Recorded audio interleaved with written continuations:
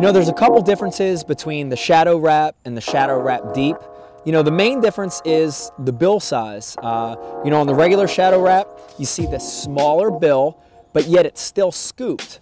And that little scoop in that bill is actually going to let this bait attain some depth. On an average cast, you're anywhere from 3 to 6 foot. So you got a nice little mid-depth to shallow zone that bait's going to run in.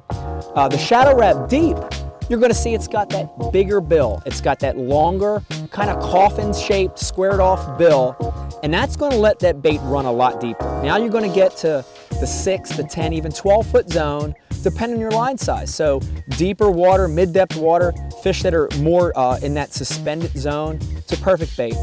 The other differences between these two baits are the way it sits in the water, especially when you kill it. The pause on this bait is a huge important part of the retrieve.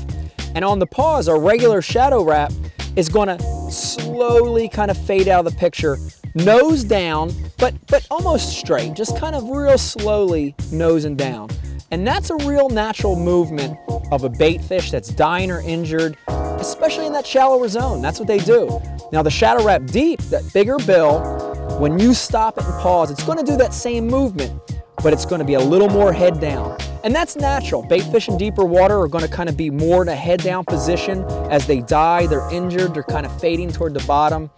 And that's a key part of the retrieve. A lot of the strikes aren't going to come as you move it and twitch it, but they're going to come after you stop it, it rolls, it flashes, and then just fades out. Two great baits, two a little bit different movements and different zones, but the same great action and the same great ability to trigger bites from inactive fish. That's the shadow wrap.